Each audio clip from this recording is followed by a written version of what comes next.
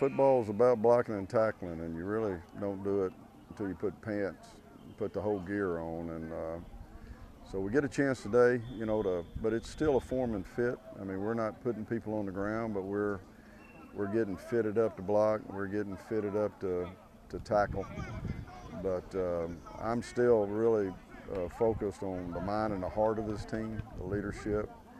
I want to keep them thinking. One of the quickest way to get them out of their thinking mode is to get them sore, and so we got 6 plays today that's actually really very physical. The rest of it's just carrying the pads around.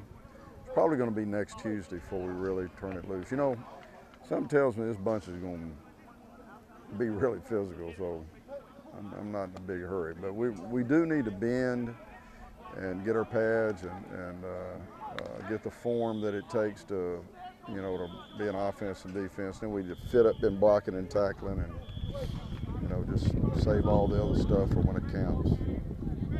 Buxton, and Raheem is from Pahokee, Florida.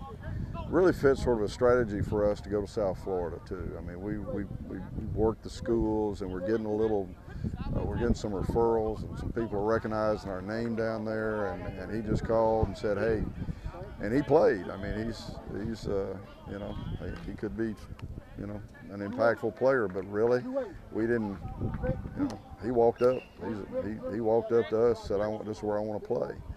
So, but he is a player. I mean, he played as a freshman last year, so at Western Michigan. So, very fortunate to have him. I'm excited about this team. We've got young talent.